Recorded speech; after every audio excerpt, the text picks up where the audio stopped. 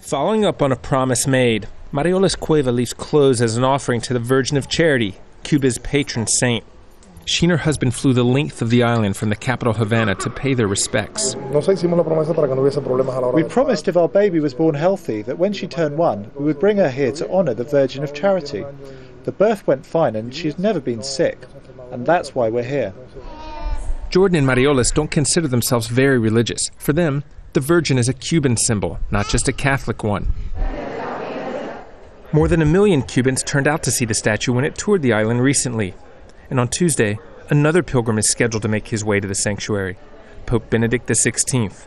According to legend, the Virgin appeared to 2 men and a young slave when they asked her to keep them safe in rough seas. They returned from that journey. Since then, people brought gifts for the Virgin, asking for her protection. Alexander Maya is a vendor of Our Lady of Charity souvenirs, but he personally puts more faith in her as a Santeria spirit, a mix of African and Catholic saints. We were slaves of the Spanish and brought our own culture here. People pray to the Virgin of Charity in church, but through our religion, we honour the Virgin in another way, calling her Ochun.